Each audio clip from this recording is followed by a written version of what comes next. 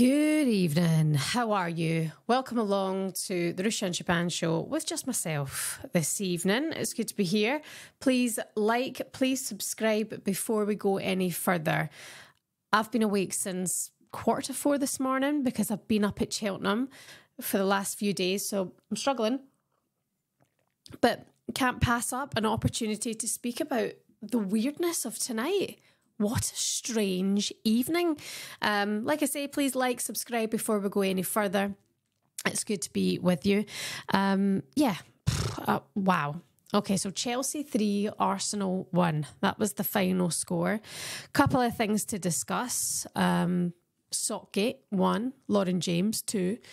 Title race 3. It does feel like it's been a bit of a tough old night at the office for the Gunners and a number of things going wrong.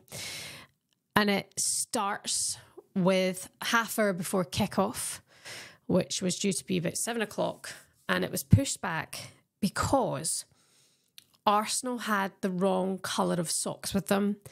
Now, there is actual laws about the socks that you wear. The team kits are submitted a couple of weeks before the games happen. And it turns out when they were doing the warm-up, Arsenal had their white socks on with the red flash, the lightning bolt. And it turns out they clashed with Chelsea's white socks. So, complete error. It turns out then Arsenal had to go across to the Chelsea super shop, the mega store at Stamford Bridge, and get Chelsea socks and tape up the Chelsea badge. I mean, I can't blame them for losing. I've watched all the post-match. I've watched Jonas, Kim Little, Lauren James, Erin Cuthbert, Emma Hayes, all in the post-match. And everybody's been completely sound about Sockgate because they're all professionals. But wearing Chelsea socks when you're in an Arsenal kit must be in your head. I mean, it just has to. It's just simply incredible that this has gone wrong. Now, unfortunately, I think this does come down to a kit person error. Something's gone wrong with the kit person. The wrong socks have been submitted. They shouldn't have been wearing the white socks. So instead, they had to wear the Chelsea away socks from the Superstore. It's bad. It looks embarrassing. It's not the best for Arsenal, right? Not the best start to the game at Stamford Bridge. On top of that, 34,000 fans at Stamford Bridge tonight. And Chelsea come out firing. Lauren James put on a Ballon d'Or performance tonight. It was simply sensational. Absolutely sensational stuff from her.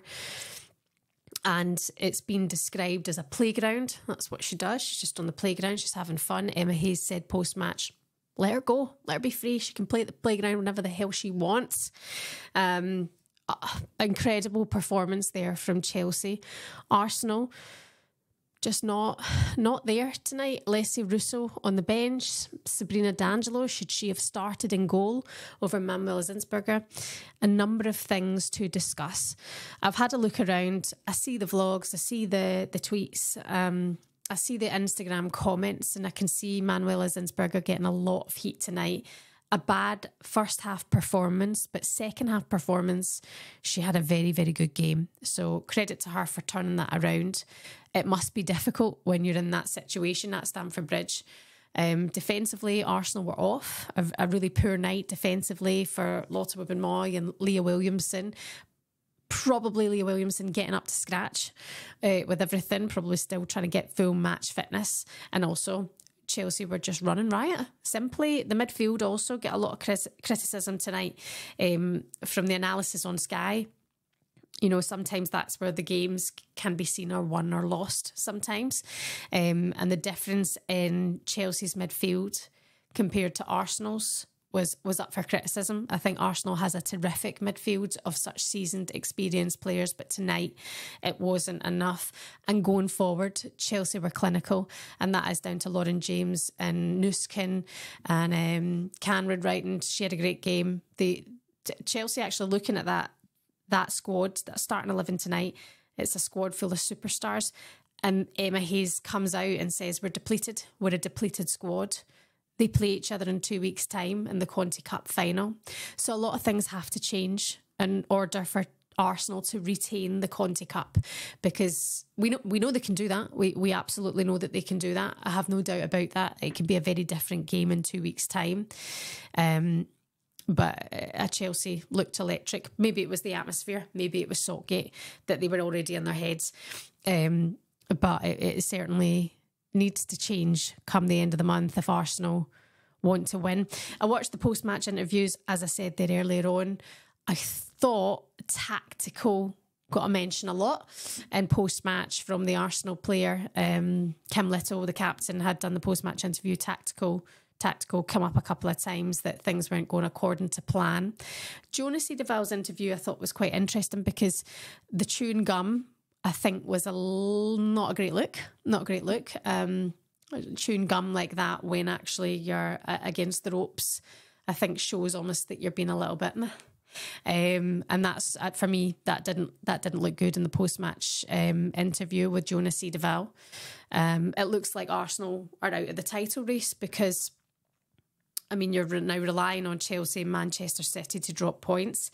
Manchester City now are only focusing on the league, and they look good, but they've dropped out of the last 2 cup competitions in quick succession that they'll be hunting if they can go on and win the league. Chelsea are top, and Arsenal are now 6 points off the top.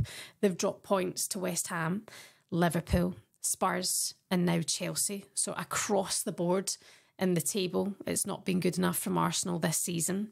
So it looks like they have all but ruled themselves out of the title race tonight. Chelsea looked absolutely brilliant. I thought Lauren was just incredible to watch. It's like watching a dancer just glide over the stage. Just stunning. I don't know if that's anything we can compare it to. I don't know if it's just me, because I was a dancer for a long time. But unbelievable. And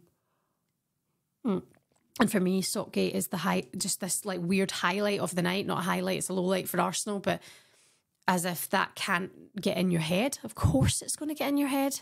That's such a problem. But as Emma Hayes says, you know, apparently she spoke to Jonas in the tunnel, said, I wish I'd brought extra socks. I'd love to help you out. You don't need this tonight. The kit people don't need this tonight. So as if Chelsea were looking to try and help them out.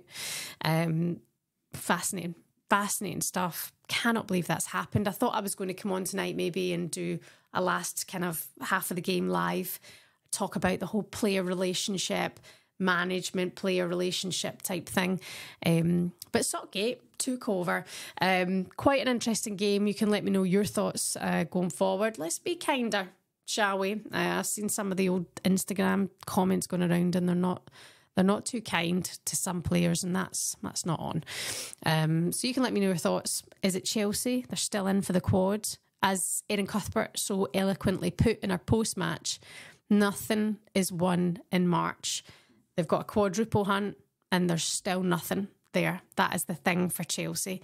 They're in all 4 competitions, but nothing is set in stone. For Arsenal, is it over? What does this mean for the future? And they have to go and do the business on the 31st of March in the Conti Cup final. And what about Manchester City? Where do they lie in all of this? Let me know your thoughts. Jump in the comments, give me a like, and I will see you back again here with Miss Rusha very, very soon. Bye.